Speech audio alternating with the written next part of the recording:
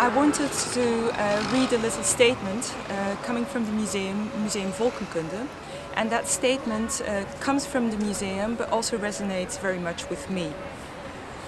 So all the staff members of the Museum Volkenkunde wanted to offer their sincerest condolences to the family, friends and acquaintances of Sir Hekenukumai Busby.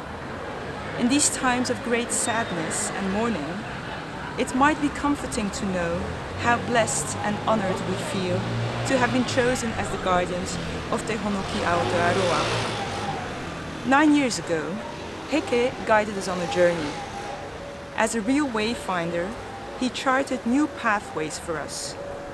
Pathways that have led us to now consider the Rowing Club Njord, Toi Maori Aotearoa and the Waka Federation as part of our extended family.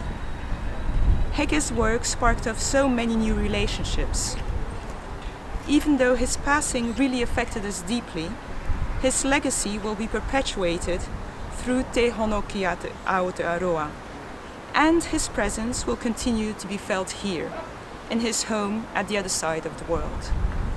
There's also a small flower arrangement that has been sent to you, and to express our condolences as well. Waka and Polynesian!